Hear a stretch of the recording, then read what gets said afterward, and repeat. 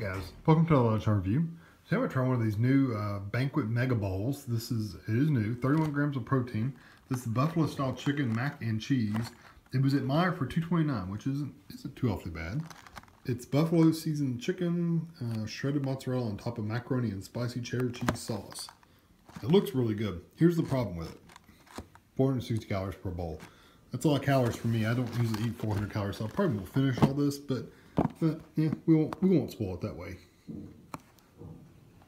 There's the other version. Wow, that's a lot of sodium.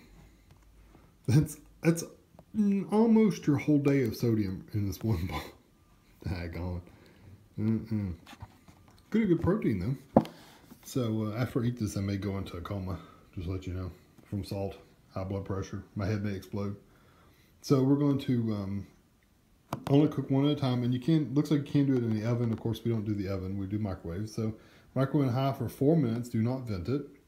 Stir and replace cover, film cover, and then microwave for additional 2 to 3. We'll probably just do 2.5.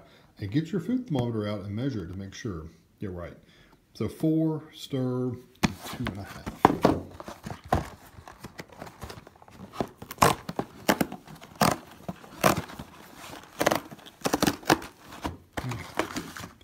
Mega bowl.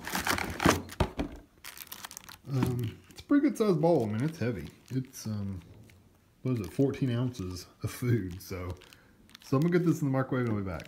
Okay, here it is out of the microwave. I do have to say it smells really good. Looks pretty good.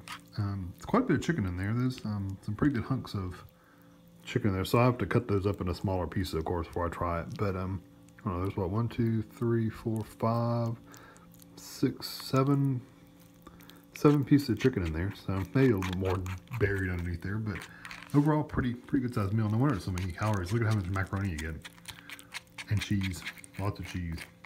So anyway, let me let this cool off because it's super hot, and I'll be back. Okay, it's had a little time to cool off, so I've got pasta and chicken here. There's cheese on everything, so you couldn't avoid that if you tried.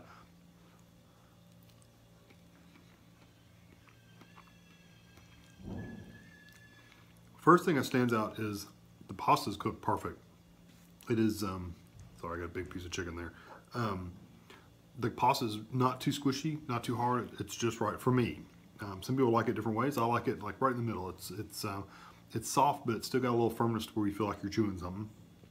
The chicken is good. It's got a good texture. It's not tough or anything like that. It's good. The macaroni and cheese, the cheese itself, the sauce is spicy.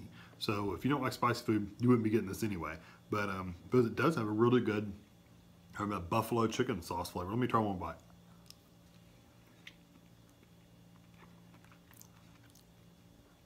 I like that. I like the buffalo chicken flavor. Like I said, it is spicy though, so it's going to stay with you for a little bit. Lots of food.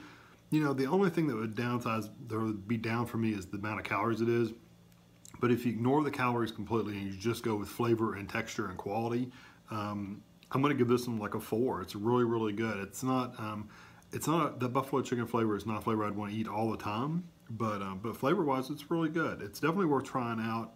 You know, people are different in their flavors and what they like, but for me, I think you get pretty good flavors, pretty good quality.